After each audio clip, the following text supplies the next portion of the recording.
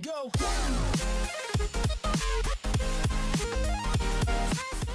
What is new, YouTube? It's Moosie bringing you guys another Black Ops 3 video. Today we are talking about some information and some news that is going on this weekend and that has happened recently. So the very first thing is, I know it's Saturday, so we are a day late here, but this weekend is a double Cryptokey weekend. So it's different than double XP. You actually just gain your Cryptokeys twice as fast. You get 2 times more of them every game you play, which is how I'm looking at it.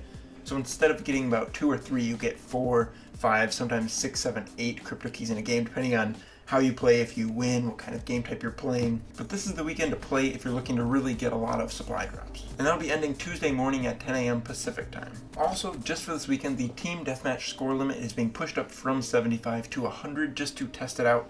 I think they think that team deathmatch is too short right now. It's not taking long enough as it is, so they're going to try to go to 100 kills instead of 75. And we'll kind of see how that works. I don't play much team deathmatch, but that is just for this weekend. And finally, it was announced that the very first people to hit level 1000 after Prestige Master, that just came out yesterday. It was actually the Doom clan. They are the first ones to actually hit level 1000 without glitching or cheating or hacking. So if you've seen a bunch of level 1000s, they've probably been cheating, unless you saw the Doom clan. They are the very first ones to hit level 1000. I believe they were also the very first ones to hit max prestige when that was the highest level, but now they are level 1000, just way up there. So much time playing this game, so congratulations to them. That is an insane amount of Black Ops 3 played already. I don't know how they are now going to go back on their own profiles and try to get to any level. It just seems like so much gameplay, but I am not even close, not even master prestige yet, so we'll see.